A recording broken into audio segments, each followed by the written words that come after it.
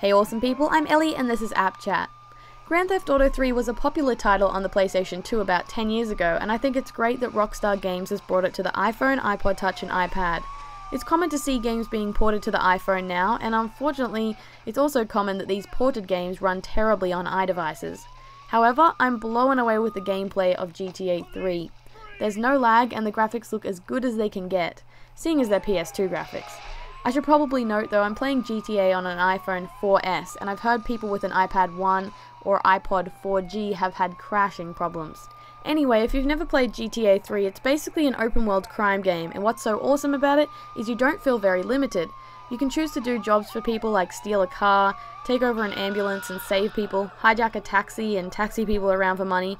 You're even able to steal almost anyone's car, do jumps on the ramps hidden throughout the world, and run around with guns. You can just be super creative in how you play. Often I don't even bother to go with the storyline of doing jobs for the gangster dudes. Instead, I steal a policeman's car and then I see how crazy I can make things when they're chasing me.